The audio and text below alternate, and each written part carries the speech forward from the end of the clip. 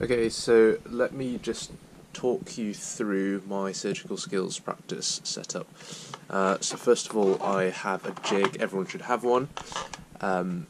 There's loads and loads of jigs that you can. Yeah, I've got my I've got my gloves on. I did not steal these, by the way. I haven't stole any of this equipment. Either I've bought it, so like these jigs, or I've borrowed them, and you can do that from your local hospital, or actually there's stuff that's out of date, people don't want it anymore, and you actually, if you ask people, like scrub staff, they'll just give it to you, because it just goes in the bin, otherwise. It's kind of sad, really. But anyway, sorry. As I was saying, the first thing you need is some kind of jig to practice on. So this is kind of fake skin. It's from a company called Limbs and Things. They're quite they're quite good as far as these jigs go. The top layer is a kind of mixture between what looks like plastic and rubber, and then the bottom layer is foam. It's not, as far as it compares to skin, to be honest, it's not that realistic. But as far as it compares to other similar jigs, it's pretty good, and similar sort of fake skin, it's pretty good. I think the only one I've used which is potentially better is one which has got this rubbery, plasticky stuff at the top, and then at the bottom, once you go through the kind of skin, it's that same rubbery stuff. It's like full thickness skin and rubbery stuff.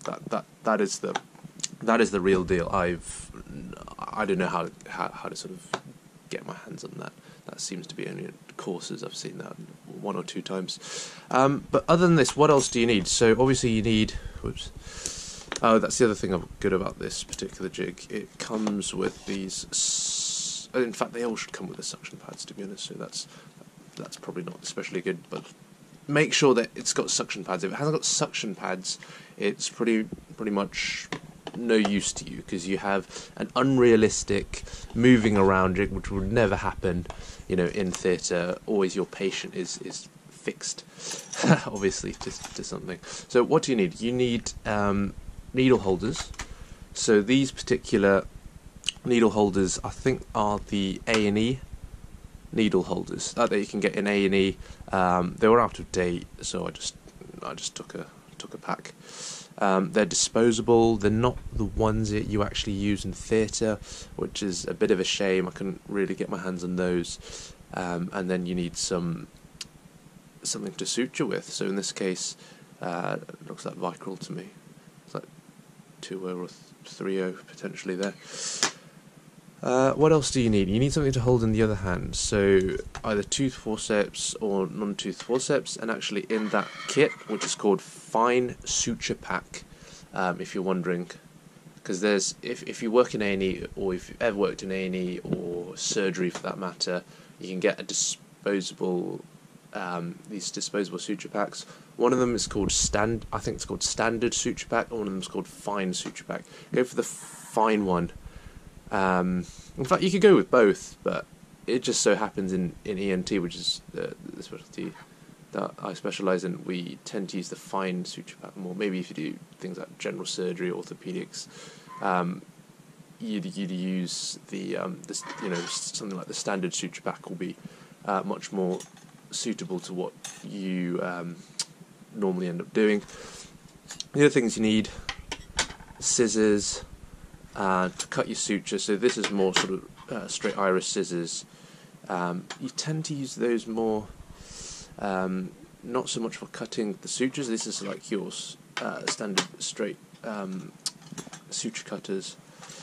What else do you need? What else is really useful? This is really useful. Something like these are just ties. Actually, they're essentially the same as this. I don't know if you can see that, actually. By the way, I apologise about my desk. It is really messy. That's just the way I like it. Yeah. So these ties are the same as these Vicryl sutures, but the only difference is they don't actually have the needle on.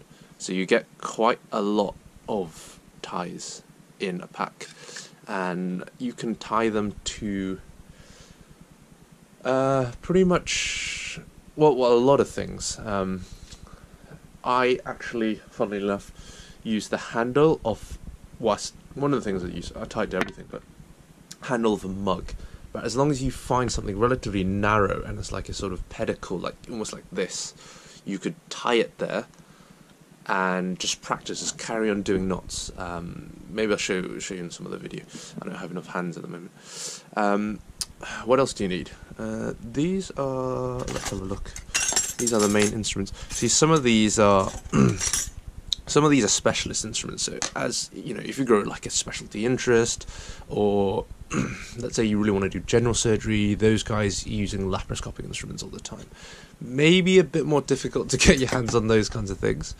But you know, these are the ENT instruments, Wilsons, and then you got some scissors for cutting the tonsils, straight Burkitt's, Negus knot pusher. I think these are also for holding sutures, and then this is a disposable scalpel. That's actually, I put that in the main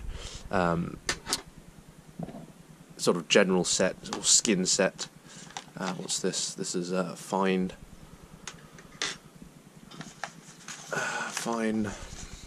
What are they called? I'm forgetting everything now. Tooth forceps. What is there in here? Single use, sort of Addison's, yeah, kind of thing. Disposable ones. Yeah, so those are the main things. And then I have like a small collection of sutures here. These are mainly for skin, because you know, a lot of ENT we're working in the head and neck region. So, what is sort of fine sutures there? What is this? So silk for like ties. We're doing a lot of drain ties, things like that. And then what have I got in here? Stuff which I probably don't use that often. I mean, these you have them in hospital. So, and this is, what is that? 128. So definitely not for ENT. And then trusty old stethoscope as well, which I probably haven't used for years. Just use the hospital ones. You know, rarely use it in ENT, to be honest. So I think those are the main things, and then move those out of the way, and then once you've got these this kind of main set of equipment, and you've got your jig, you just practice, and trying to make it routine. I mean, admittedly, I haven't been doing as much as I'd want to recently, but when I was in the routine, I was doing this, you know, a few times a week, almost every day, and it just becomes kind of unconscious, and you want to get into the habit where you want to be doing the same thing with tying knots as well, because the more you can do even the really basic stuff, and your bosses see that you can do the really basic stuff, then the more you will be able to do. So I'm probably going to leave it there for today and actually do some practice myself, but see if you can get hold of some of that equipment from work if you're working at the moment, but even if you're a medical student at clinical school, see if you can go in hospital, just ask a couple of people in A&E, is there any spare materials, out-of-date materials which you don't need that I could have, and just get practicing at home. And I mean, this kind of thing you probably end up having to buy that online. There's loads of different ones you can buy online.